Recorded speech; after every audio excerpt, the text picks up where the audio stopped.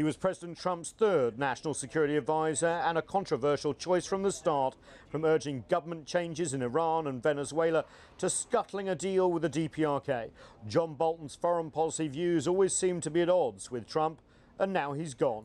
Fired abruptly by tweet, Trump in part wrote, "I asked John for his resignation, which was given to me this morning. I thank John very much for his service and we'll be naming a new national security advisor next week." Bolton actually tweeted back, challenging Trump, saying he had tendered his resignation first. "I offered to resign last night," he tweeted, and President Trump said, "Let's talk about it tomorrow."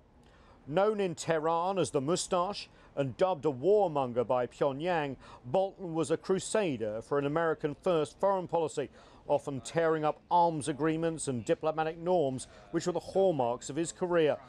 But differences over negotiations with the Taliban and Bolton's opposition to a rapprochement with Russia put him at odds with a president who follows his instincts on foreign policy and, as Trump loyalists say, keeps his friends close but his enemies closer. Following Bolton's firing/resignation, the US Secretary of State pointedly reiterated Trump's desire to meet with Iranian leaders, perhaps at the United Nations later this month. The president's made very clear he's prepared to meet with no preconditions.